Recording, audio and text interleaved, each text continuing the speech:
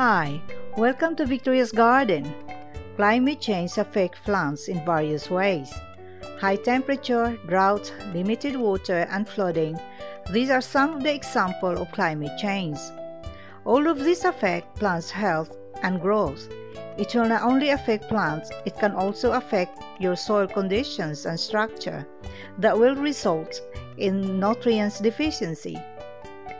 Heavy rainfall can contribute potassium deficiency, where potassium is easily washed away, more likely on light, sandy, or chalky soil. In contrast, clay soils hold potassium within their structure.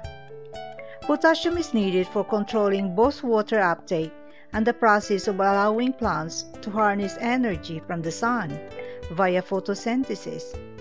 Potassium promotes flowering, fruiting, and general hardiness.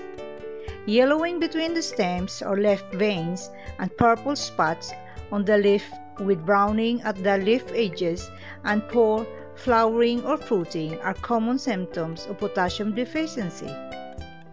Plants' growth, roots, seeds, and fruits development are commonly reduced in potassium-deficient plants.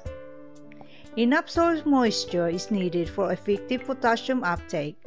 Low soil water reduces potassium uptake by plants' roots.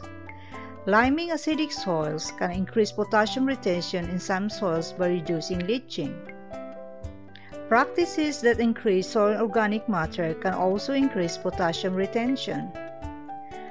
Compost completely made from loads of vegetable scraps and green materials, along with some wood ash or carbonized rice hull, is perfect for adding nutrients to your soil, including potassium. Banana peels are extremely high in potassium, so adding this to your compost frequently will benefit your soil.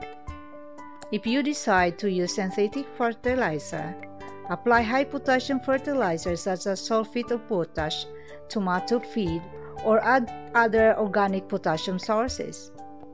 As always been said, there is no substitute in proper maintenance and continuous learning in farming. Keep safe everyone, happy farming!